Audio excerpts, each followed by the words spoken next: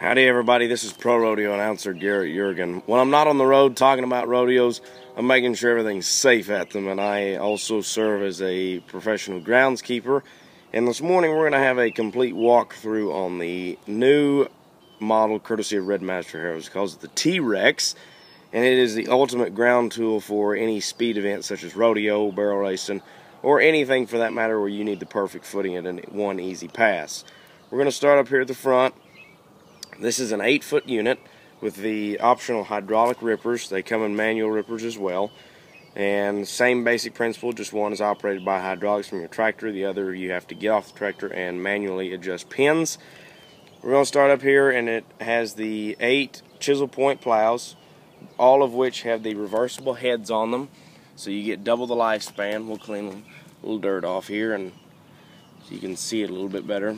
I have, on this particular unit, already flipped the heads over, so that other side's a little dull, but you can kind of see the chisel point plow on there, so you can definitely get a nice bite into the ground and not create that slick hard pan underneath.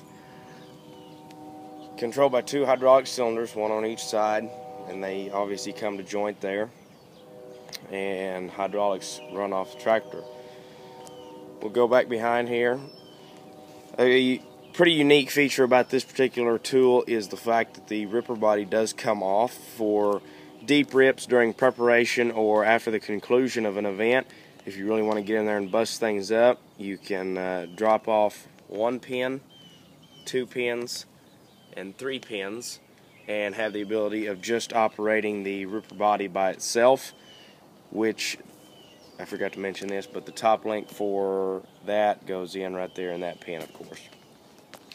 All Red Master Harrow units do run off wheels, so there's no need to worry about depth setting as far as your 3-point levers. So all the time you're running, your 3-point levers do drop all the way to the bottom, and don't have to worry about hitting high spots or low spots or anything such there as. The wheels are controlled with a 3-hole process.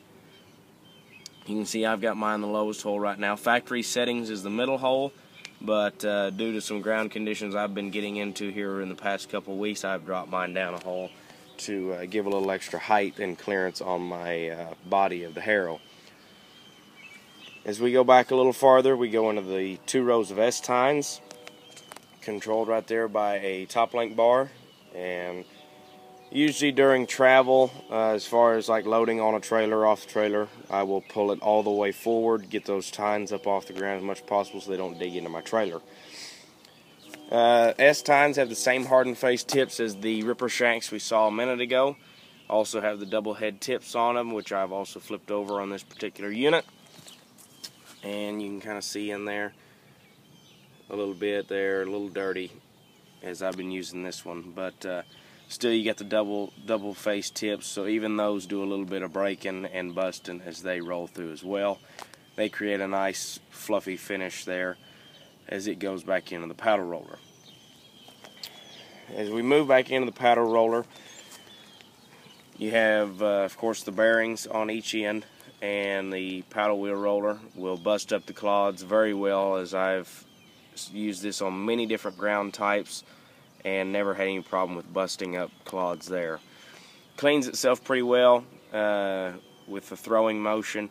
When you get into some stickier ground, some wetter ground, it will try to clog up a little bit, but if you just take a regular paint scraper or concrete scraper or anything like that you may have around the house, or even a garden hoe or something along those lines, you can easily just run it through there.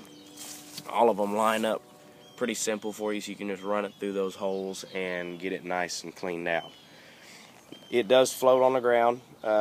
Pressure is controlled by either extending or pulling in your top link up there, which there is an available option for the purchase of one of these that we'll talk about here in just a minute in the options. As we move back into the float pan, this is another unique feature for the Red Master Harrows. The scientific reasoning behind this is after your paddle roller creates divots in the ground, your float pan, will be pulling along dirt as it moves, and it will roll that dirt over on top of those divots, locking air in the ground and creating a nice cush for your horse. And for those of you who may be wondering what that term exactly means, it's kind of like air ride for your horse as you're working on your ground. So very, very horse friendly as far as cushioning and feet protection. Back here you see this little pin right here in this hitch.